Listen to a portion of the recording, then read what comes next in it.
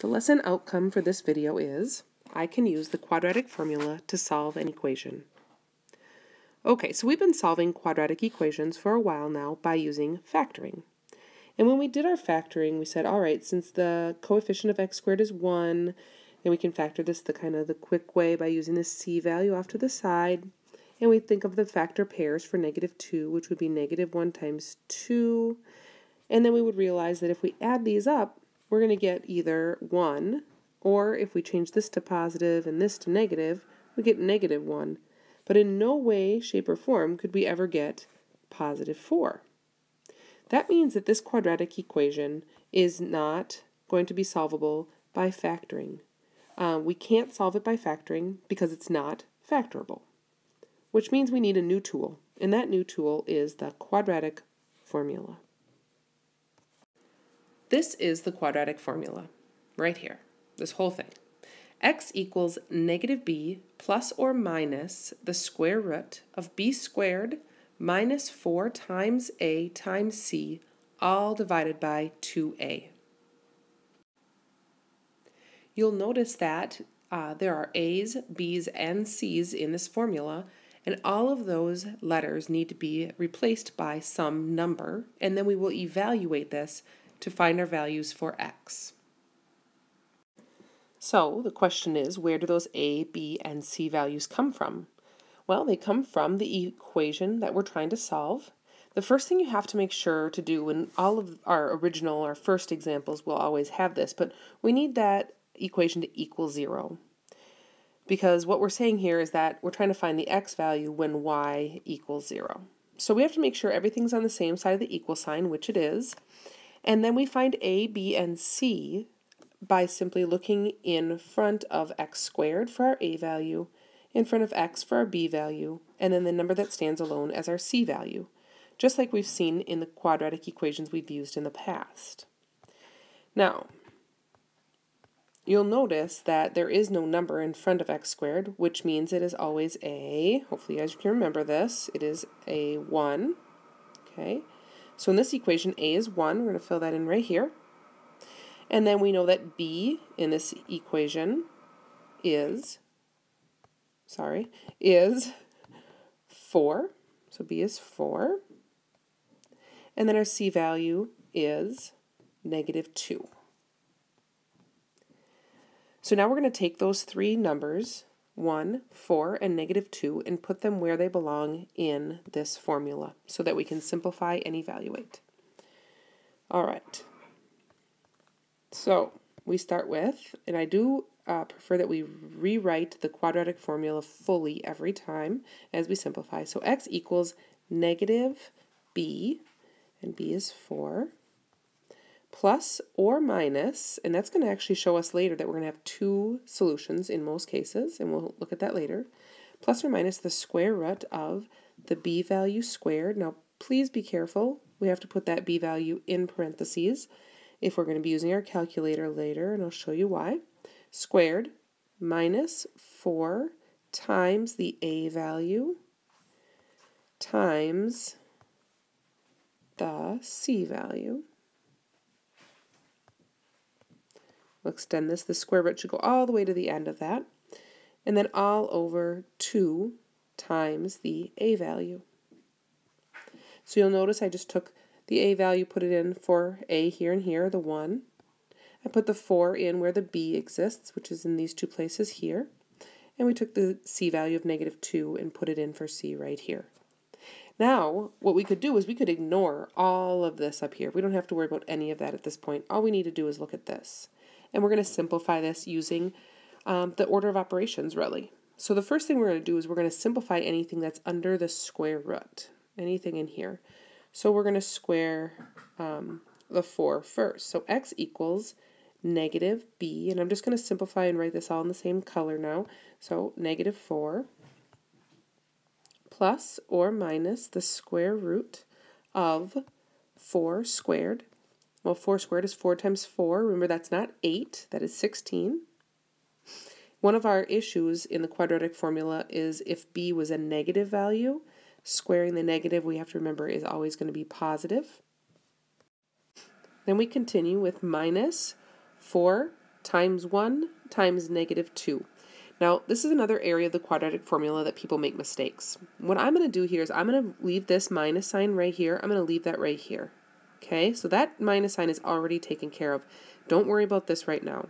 So I think about 4 times 1 is 4, times negative 2 is negative 8. So this right here, again, ignoring this minus sign, is 4 times 1 times negative 2, which is negative 8.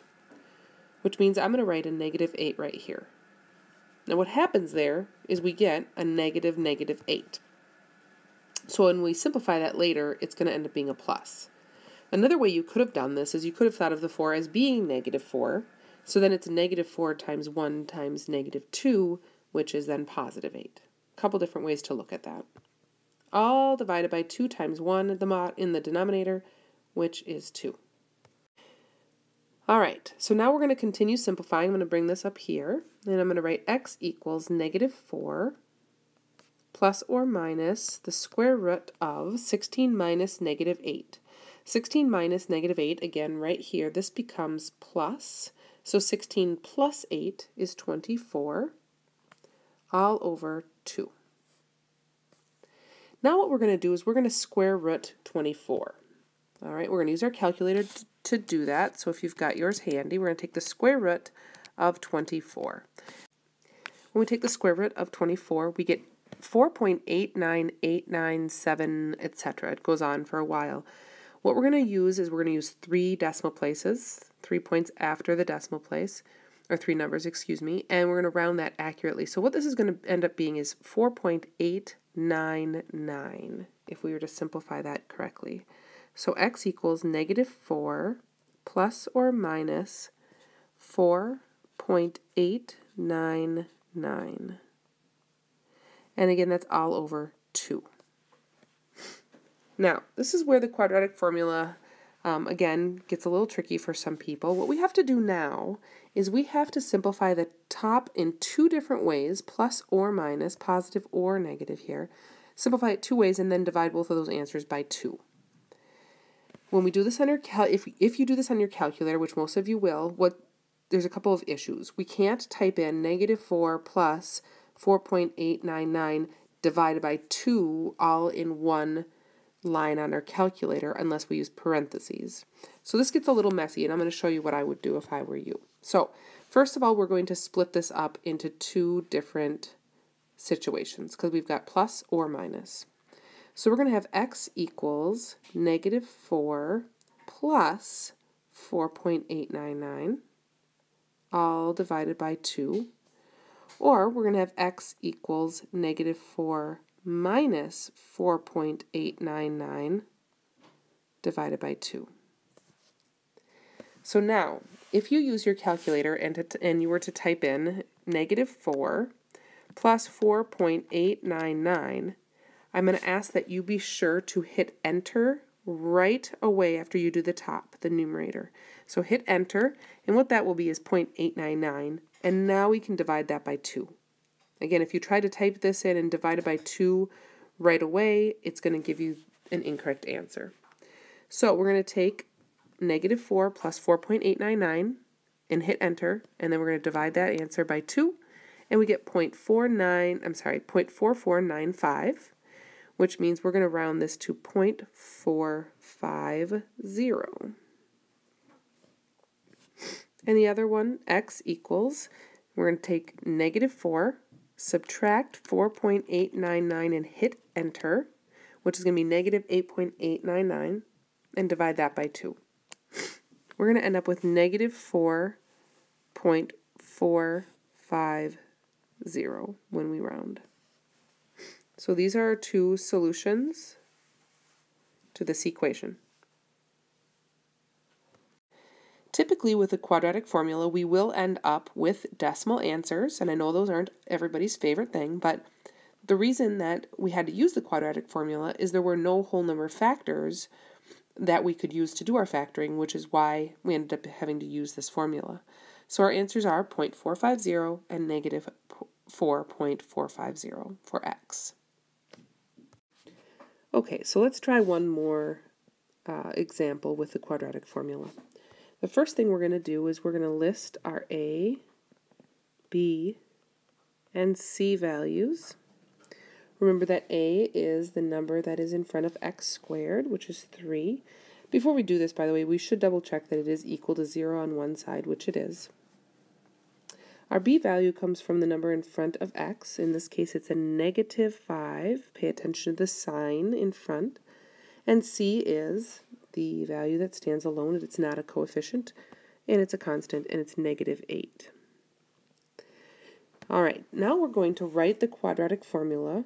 X equals, before we put any numbers in, x equals -b plus or minus the square root of b squared minus 4 times a times c all over 2a, or 2 times a. All right, so we're going to go ahead and substitute a, b, and c. Substitute 3, -5, and -8 in for a, b, and c. When we do this, we need to be careful now as some different things happen in this example. So x equals -b. So x equals negative, the b value is -5. So what this becomes is -5. Now, you might jump right ahead and go, oh, if it's a -b and b is already negative, a -5 is positive, but I'm going to show that, especially in our very first few examples. So -5 plus or minus the square root of b squared. Now again, b is our -5, and we need to put that in parentheses. I'll talk about that more in a minute. Squared minus 4 times the a value, which is 3, times the c value, which is -8. All over 2 times the a value, which is 3. All right, so now after we substitute all those numbers in for a, b, and c, again, we're just simplifying using our normal order of operations.